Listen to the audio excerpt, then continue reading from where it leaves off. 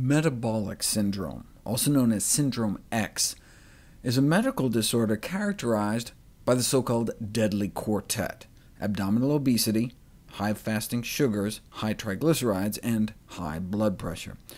And it sets people up for a non-alcoholic fatty liver disease, stroke, diabetes, cancer, and heart disease. It's been estimated to afflict about a quarter of the American population. How do we stop it? How do we prevent it?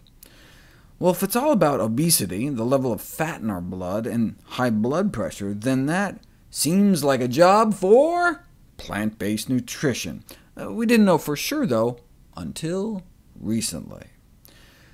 Even after adjusting for lifestyle factors such as smoking and exercise, risk was highest in those eating non-vegetarian, intermediate risk for those eating semi-vegetarian, and lowest in those eating vegetarian, cutting the odds of having metabolic syndrome by more than half.